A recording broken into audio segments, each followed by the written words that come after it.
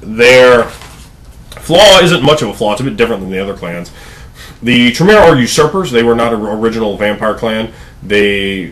When they became created by their own means, which would take a minute to get into, they dabblerized another vampire, leader of another vampire clan named Salat, and that could be a whole video getting to that whole plot line.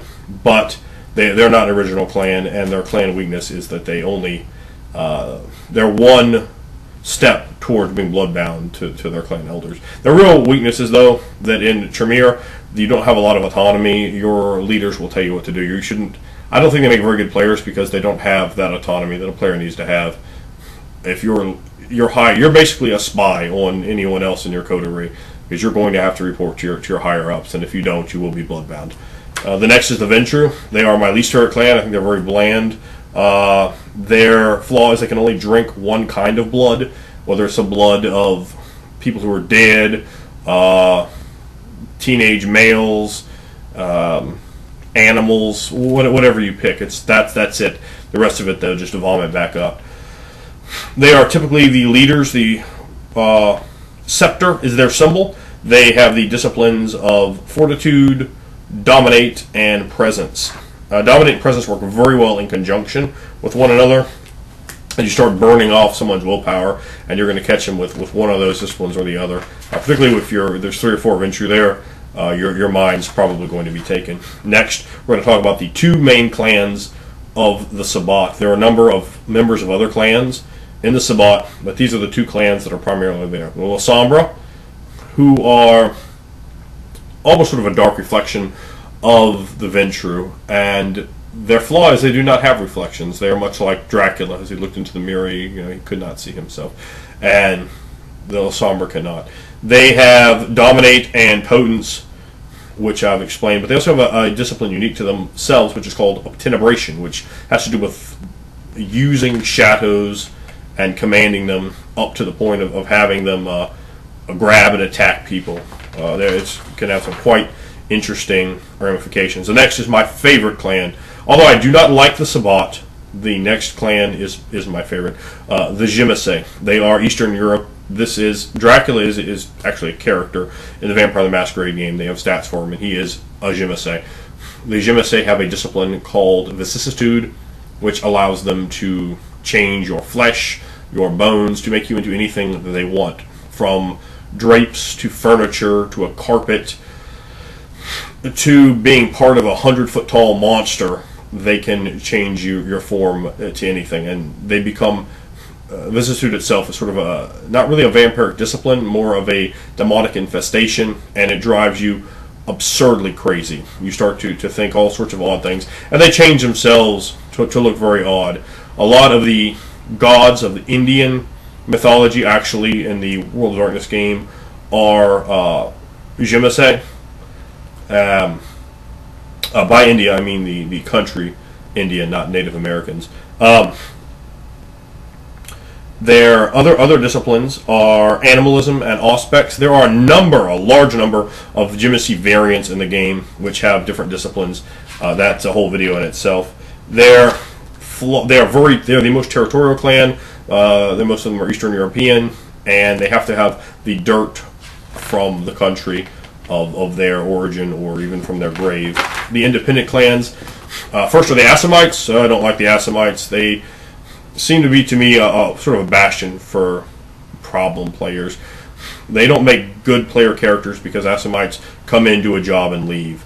That's the way they should be.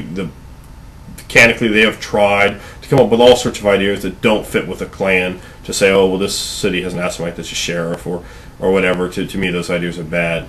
Assamites are assassins. They hail predominantly from the Middle East.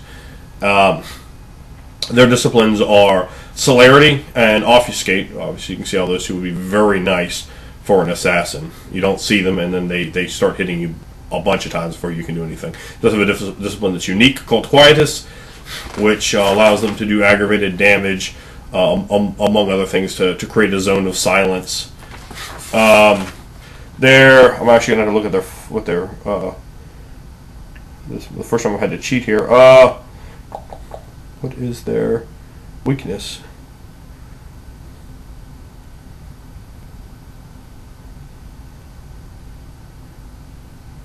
Well, I can't find it quickly, but I'm not actually sure what their weakness is.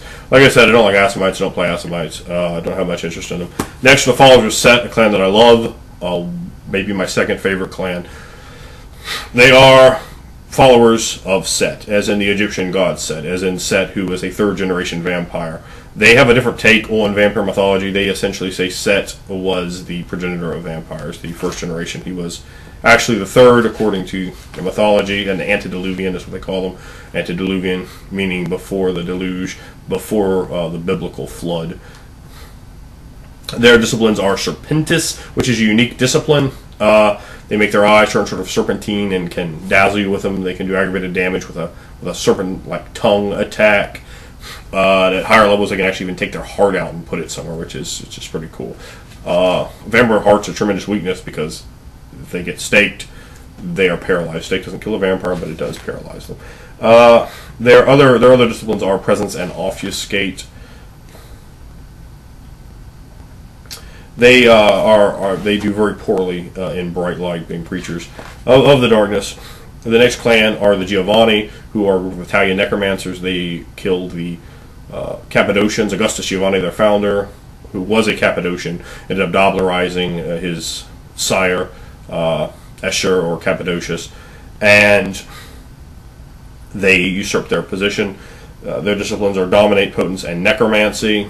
I really doubt I need to explain necromancy to anyone on here. They are forbidden from dealing in vampiric politics.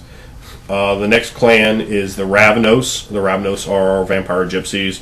They're very similar to the Gangrel, and I think they're almost too similar to the point of being redundant and not being particularly necessary or useful. Their disciplines are Chemistry, which is a discipline of illusions, Fortitude, and Animalism. Their flaw is they need to continuously be moving around. That is all 13 vampire clans and their clan disciplines.